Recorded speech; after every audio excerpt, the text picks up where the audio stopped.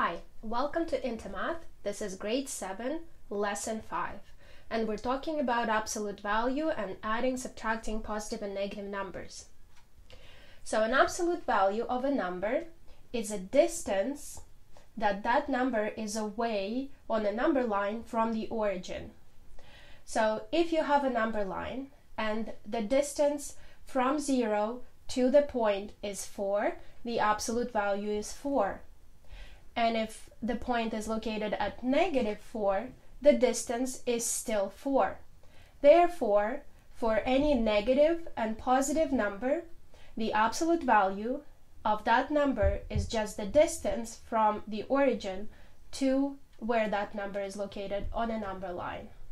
In order to add two negative numbers, add their absolute value and put a negative sign in front of the sum, like this. -8 plus -2 equals -10. On a number line, it looks like this. Say this is the origin, this is 0, and I start at 1, 2, 3, 4, 5, 6, 7, 8 at -8. This is my first point. And then I'm adding 2 in the negative direction to this point. So I'm moving to the left.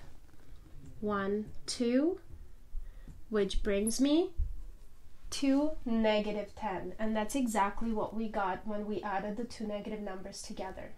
In order to add two numbers with opposite signs, subtract the number with a lesser absolute value from a number with a greater absolute value and put the sign of the number with the greater absolute value.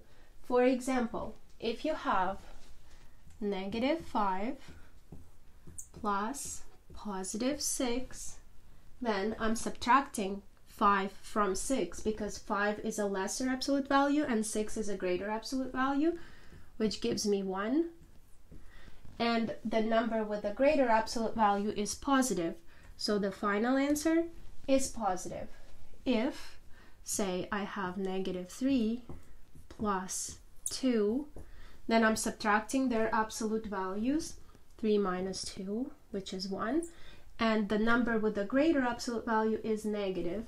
So I'll put a negative in my sum. When subtracting two numbers, add a number with an opposite sign, like this. 2 minus 1 is the same as 2 plus -1. Or 2 minus -1 is the same as 2 plus +1. This is it for this lesson.